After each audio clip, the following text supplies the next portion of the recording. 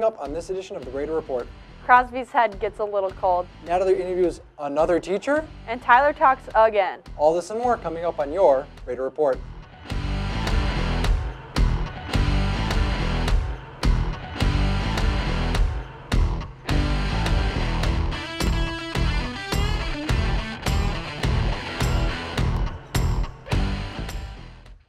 Thanks for joining us for this week's Raider Report. I'm Graciela. And I'm Tyler. To start off this week's Raider Report, we have information about college visits. On Wednesday, February 8th, UW Green Bay will be back to meet with students in the Career Center. It will begin at 9 a.m. If you would like to sign up, stop by Student Services. Also on February 8th, there will be an informational meeting about the upcoming track and field season during CPC. If you're interested in joining but can't make it to the meeting, contact Coach Camps. Turning to other news, it has been a busy week in the Culinary Arts Lab. On Wednesday, Culinary Arts 2 students created full menus to determine marketing strategies for their target markets. Here's Ms. Mira to tell us more. Down. Not skin down, flesh down. The project was for Culinary Arts 2 students. Each group was actually making their own menu based off of a restaurant that they're creating for their marketing project. So each came up with a target market that they were going to develop their restaurant for, and this was their time to practice some of those recipes that they wanted to put on their menu for that particular target market. So we had land, sea, and air going just by chance yesterday. So when they did that, we had salmon, we had steak, and we had a chicken dish going on. Overall, it went really well. The students learned a lot from the labs themselves because one had never made salmon before, so it was a new technique for them. They judge it on taste and presentation, and then they pick one overall winner. Ben Riggle, Angela Lee, David Wilson, they all got to play with food that they were passionate about. Congrats to all Culinary Arts students on their creations. Down in the music department, the Pulaski Music Boosters are holding their biggest fundraiser of the year this weekend. That's right, Chillerific Music Palooza is set for this Sunday, February 5th. Please consider joining the band and choir on Sunday as they continue to fundraise for their March to the Rose Bowl parade in Pasadena next year. Tickets can be bought ahead of time with the QR code on your screen and significantly increase at the door. Included in your ticket is all-you-can-eat chili and a dessert. Chili is available from 11:30 a.m. to 2 p.m. Along with chili, you can participate in the silent auction, raffle baskets, among many other things. Prizes include a new Oculus headset and an autographed Packer football, just to name a few. There will be performances in the Commons until 1:45 p.m. when the band will perform in the gym. We hope to see you there. In other news, FFA competed in their district leadership development events last week Wednesday. Taylor Morashek and Marna Andre participated in prepared speaking, with Taylor taking second and advancing to sectionals. Laura Springers and Claire Bentley competed in employment skills, with Laura taking first and advancing to sectionals. Claire Bentley, Sarah Sumner, Lily Nygren, Taylor Morashek, Madison Vandehei, and Kaylin Gracielny competed in parliamentary procedure. They took first and are moving on to the sectional competition. Faith Posberg participated in discussion meet, and Jenna Posberg participated in creed speaking. Speaking of the recent competitions that took place, congratulations to the Pulaski dance team this past weekend as they qualified for state in D1 kick and D2 pom. The Pulaski dance team takes off to lacrosse this morning around 10 a.m. to compete at state this weekend. Congratulations to Cassidy Vandekorpet and Anna Friedman as they qualified for state in their D1 solo. Good luck to the Pulaski dance team at state this weekend. And now over to Benson and Aiden with this week's Raider Sports Report. Thanks, Graciela and Tyler.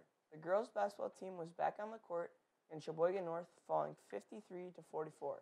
Tonight, the girls will take on Green Bay Preble. Meanwhile, the boys' basketball team was back in action last Tuesday, also taking on Sheboygan North Golden Raiders.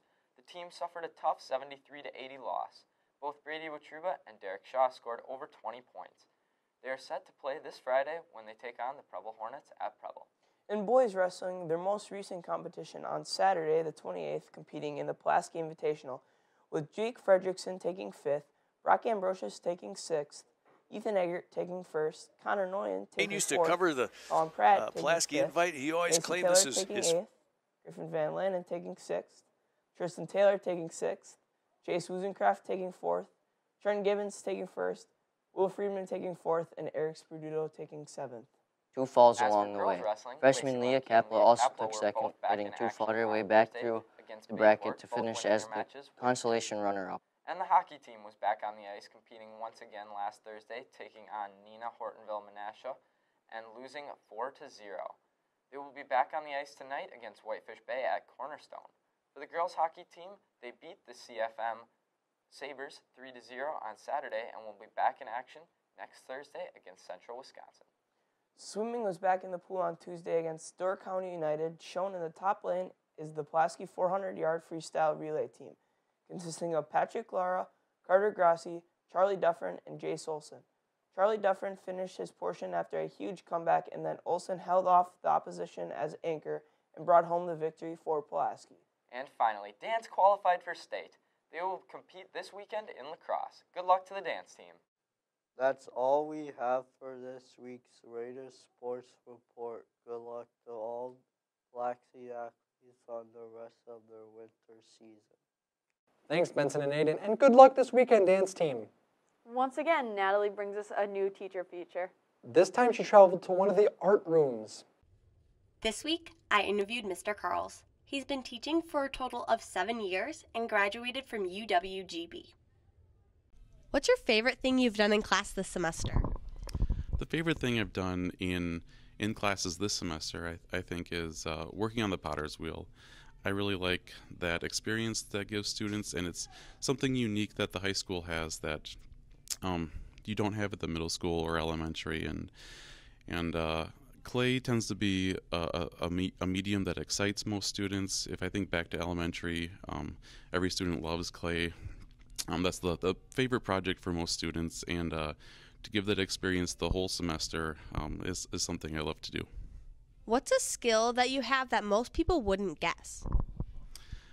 So recently, I picked up a ukulele from the thrift store, and it's a little bit beat up, a little worn out, but and it's got some Frozen characters on the front of it. But my son Canyon and I have been kind of working out how to tune it and play a couple songs. Are you involved with any extracurriculars? I'm involved with 3 different extracurriculars here at PHS. The longest 2 being art club, and I do the set design for the musical. Both of them I've been doing for the past 7 years, which is how long I've been here. And I love doing both of them, especially set design. That lets me use a lot of the skills that I've learned in college and kind of things that I like to do outside of school too. Like I like to kind of dabble in wood building and construction. So like I've built our chicken coop at home and a little tiny studio. So I get to use those skills here and help students develop and grow those. What is a piece of artwork that you're very proud of? I think maybe one piece that I'm pretty proud of is the ceramic head that I made in high school myself. So I was happy to kind of take over the sculpture class here at PHS, and when I found out that one of our clay projects here was building a clay head similar to the one I made in high school, I grabbed onto that, and I love doing that project with the students here.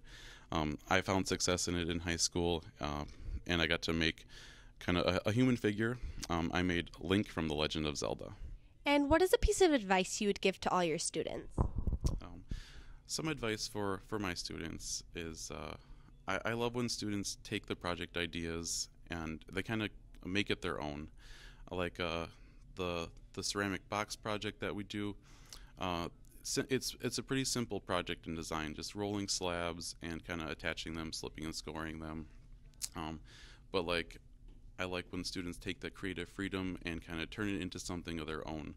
Like I've had students turn it into a crate and add texture and wood slabs to it. I've had students even turn it into like a piggy bank. So I love when they take their project ideas and they kind of really twist them and make them their own. All right, that's awesome. Thank you so much. Thanks, Natalie. Yay, weather!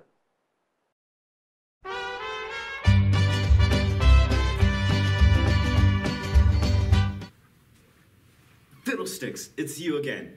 Anyways, here's weather. Today, there's a high of 6 and a low of -1. Tomorrow, there's a high of 29 and a low of 27. And finally, on Sunday, there's a high of 34 and a low of 21. That's it for this week's weather, and remember, the Alamo. Ooh, weather. All right, I'll be right back. I've got to go do some things. Okay, I guess here's Tyler Talks. So, recently, I've been talking to Mr. Emmerich, right? And I've been thinking he'd make an amazing president. And I'm nothing if not a cheap copy. And I'm pretty sure Connor's asked this question before.